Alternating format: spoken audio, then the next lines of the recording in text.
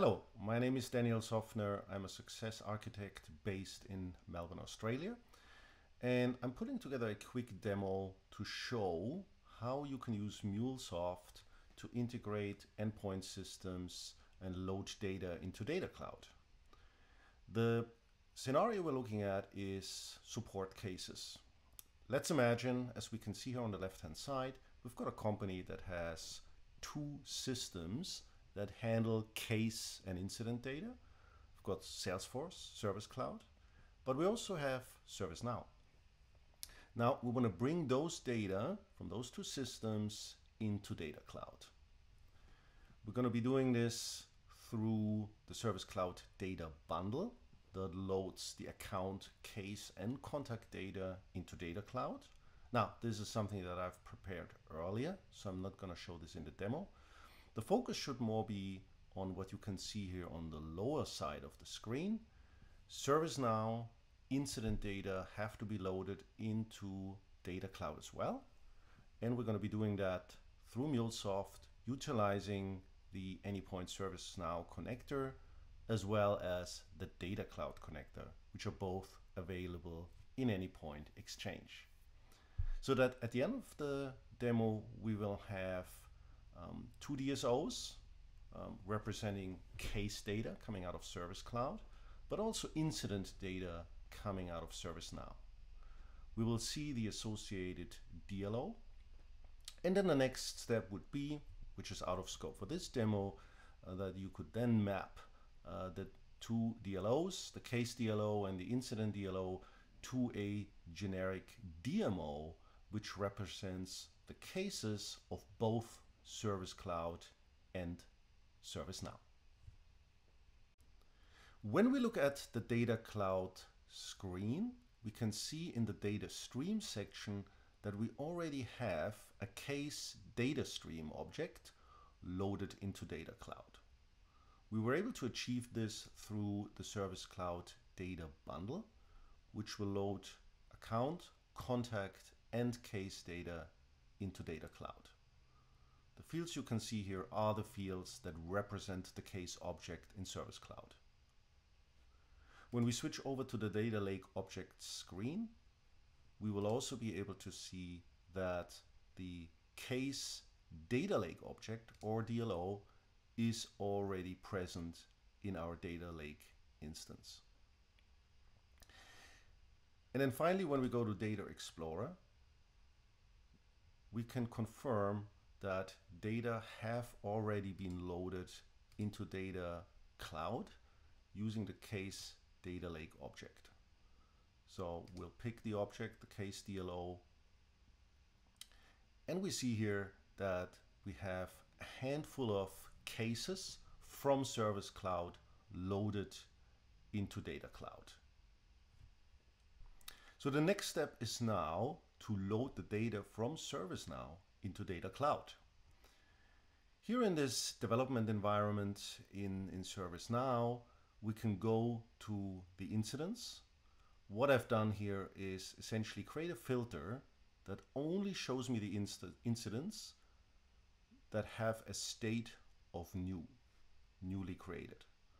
As you can see here, in this developer environment, we find a total of 13 incidents that are in the state of new. Internally in ServiceNow, the different states correspond to different state IDs. In this case, the state of new corresponds to the number 1. This will be important when we build the app in MuleSoft. So before we configure and run the MuleSoft app that loads data into Data Cloud, we need to complete two configuration steps in Data Cloud. The first one is something that is done here in the Data Cloud setup. As you can see here, Data Cloud comes with a variety of out-of-the-box connectors that allows users to ingest data. There's a couple here for the different Salesforce clouds, some for websites and mobile apps, and for different cloud storage providers. The one that we need, however, is the ingestion API. The ingestion API will be used by the MuleSoft Data Cloud connector to load data into Data Cloud. So let's create one for the ServiceNow incidents. We provide it with a name, ServiceNow incidents. Now, what the connector needs as well is a schema describing the object and the structure that comes out of ServiceNow. I prepared that earlier. It's a YAML file describing the ServiceNow object. Now, I made it a little bit easier. ServiceNow objects usually come with a sizable number of fields. So I created a schema that only loads 9 primary data from ServiceNow into Data Cloud. We're going to be looking at the assigned to field, the category, description, location, number, priority, severity, the state, which in this case should be 1, which equals to new, and one field describing the date and the time when that incident was created. Now that field will become quite important in a minute when we configure the data stream. So let's save the schema. Now we've configured the ingestion API source now, and we provided it with a schema. Now we move on to the second step of the configuration in Data Cloud, which is to create a data stream, which the connector requires. We go back to the Data Streams tab in Data Cloud, and we create a new data stream. When you open that dialog, you will see all of the sources that have been connected to your Data Cloud instance. In my case, it's Salesforce CRM, there's a Marketing Cloud instance. I've connected to cloud storage providers, Amazon S3 and Google Cloud. But for our use case, because we're using the MuleSoft connector, we need to use the ingestion API, and specifically the one that we just created a minute ago. We select the ingestion API that we require, in this case ServiceNow incidents. It finds the object or the schema that we uploaded. This is the one that we're going to use. It has those 9 attributes that I just walked through,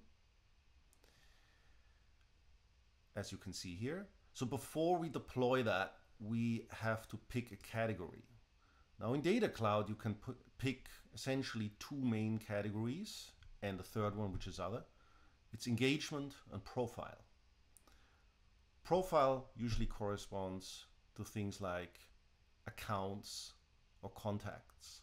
So data that remain relatively stable and that describes an individual or a company. Now in this case, however, we're looking at incidents, right? So these are data that are changing. There's new incidents, there's incidents that change their state. So Data Cloud regards them as engagement data. We need a primary key. In this case, that's the number. In ServiceNow, it always starts with INC for incident and then a primary key number. And because we're looking at engagement data, we also need an event time field, right? A timestamp that describes when that particular engagement essentially was, for example, created. In this case, we use the created on field in our ServiceNow object as the event time field.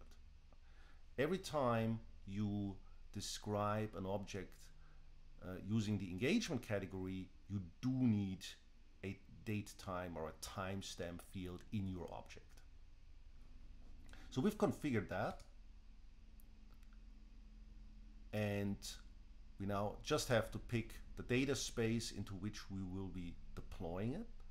In this case, we're just using the default data space. Click on deploy.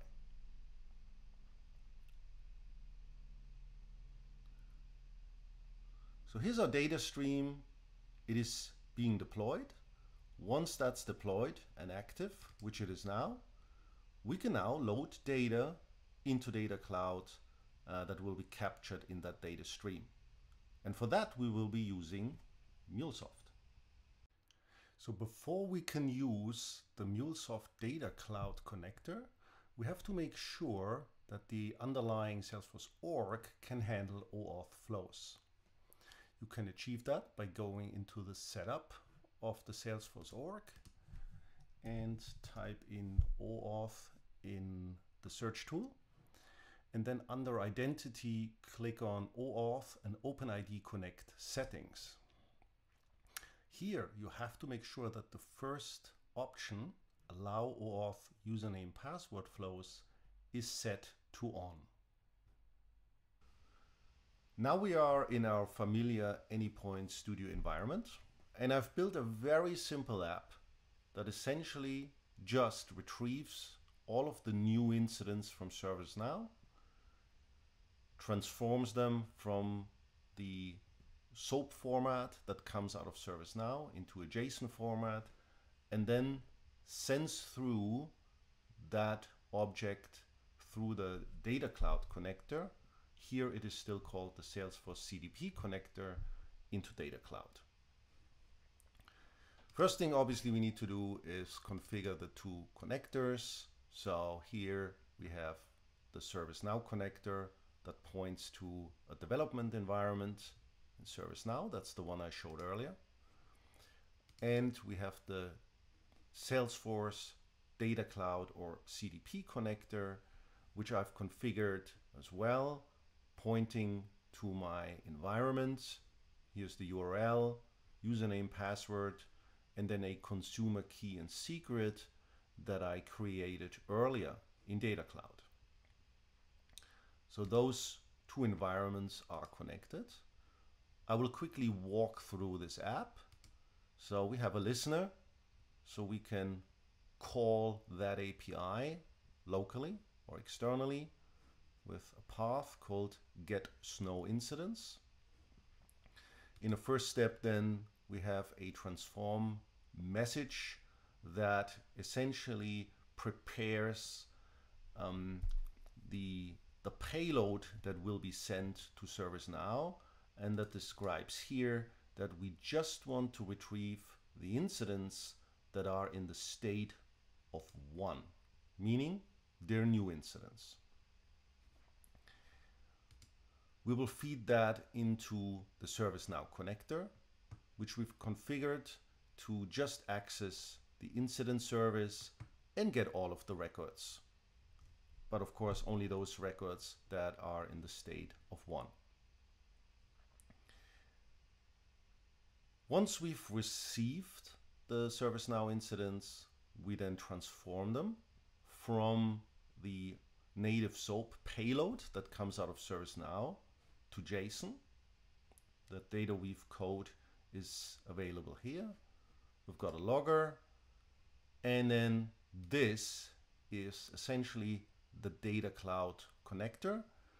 We essentially want to insert the objects, meaning the payload that we have received from ServiceNow, into Data Cloud. Now the way to configure that is we give it a name. We use the connector configuration that I showed earlier that points to my Data Cloud instance. And I have to provide the source API name. So that is the ingestion API that I created earlier in the Data Cloud setup. It's called ServiceNow Incidents. And the associated object, which is incident. That is the schema that I uploaded shortly after creating the ingestion API. So through this configuration, the Data Cloud connector knows that it needs to send the payload data coming out of ServiceNow to the ingestion API in my Data Cloud environment, and it should use the ServiceNow incidents ingestion API and the incident object. Once that is done, we have another logger and the process is finished. So let's run this. I have here a Postman instance. The application is running locally on my machine. So we're calling localhost 8081 and gets no incidents as the endpoint.